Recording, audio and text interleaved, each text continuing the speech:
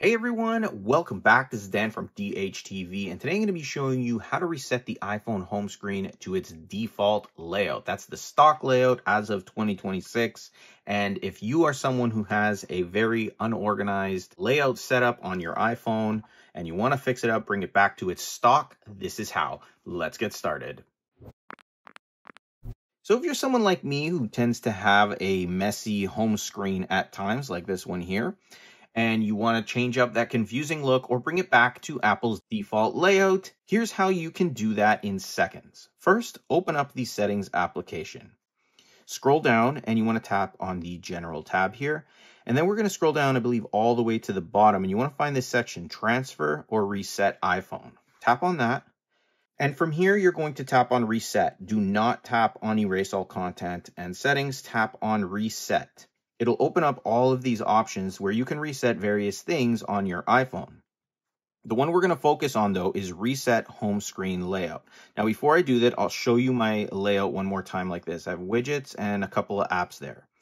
So from here, again, I'm going to tap on Reset Home Screen Layout. It'll prompt you to confirm this, read that, and then tap Reset Home Screen. And now if I just swipe up, I've reset my iPhone home screen to its default look. This is as of 2026. So obviously this was kind of the look when I unboxed the iPhone 17 Pro and the iPhone Air. So pretty much I can go back now and organize all of these apps any way I want.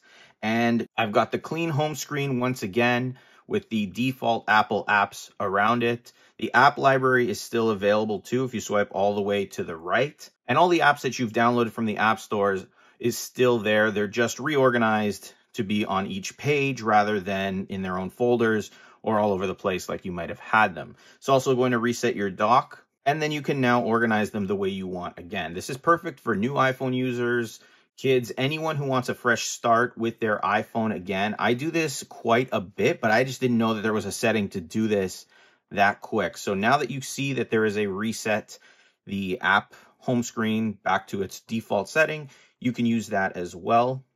And if you're looking for more iPhone beginner tips, tricks, and tutorials, or all iPhone tutorials, I have a full playlist in the video description that'll show you how to use the camera to its full capacity, Apple Intelligence, editing features, AI, and so much more. So definitely check that out if you're looking to learn more about your iPhone and get the most out of it. As always, don't forget to hit the like button, subscribe to the channel for more videos like this.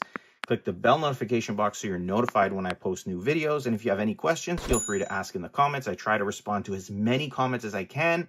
And as always, I'll see you in the next one.